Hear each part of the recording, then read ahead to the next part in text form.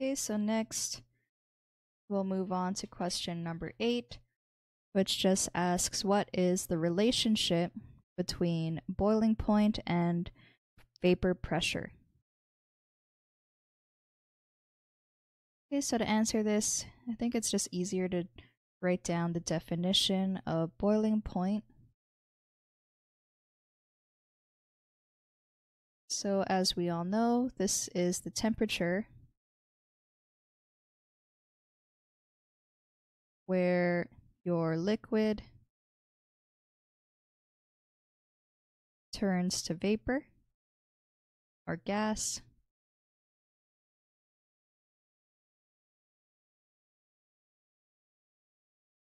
But it is also when the vapor pressure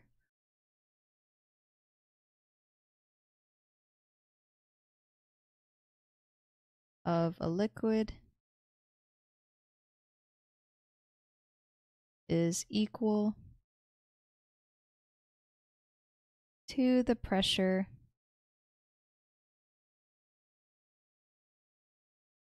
surrounding the liquid.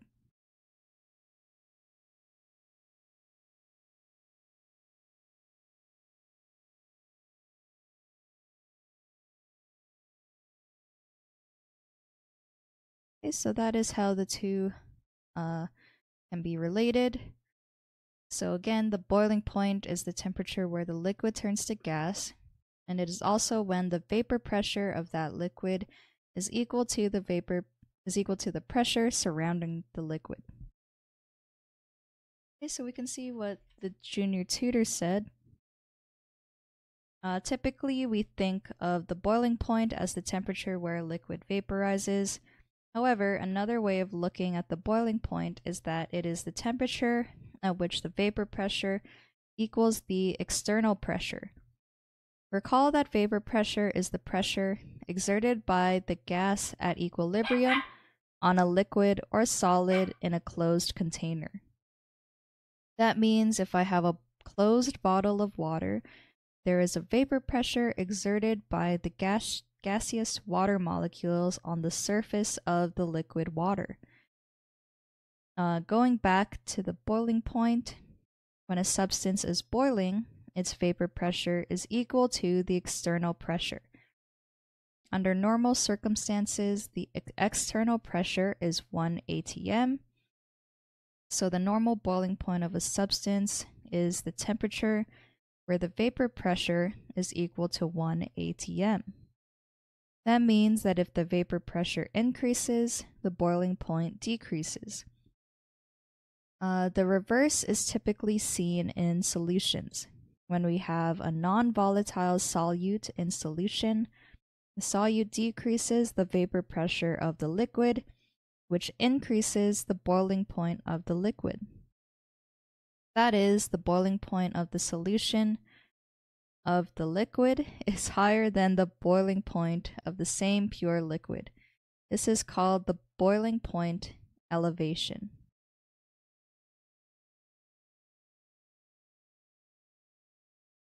Yep, so for the last part, that makes sense a bit, but it takes a couple readings to try and understand completely, but I'll say the solution is correct.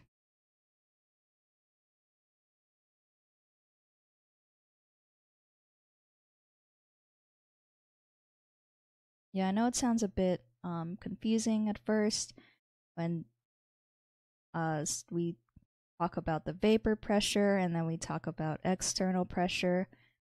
But the more you kind of think about the process, about how vapor is formed, and how if it was in a closed system, then that causes more of the vapor pressure exerted by the gas that is formed. But this solution is correct.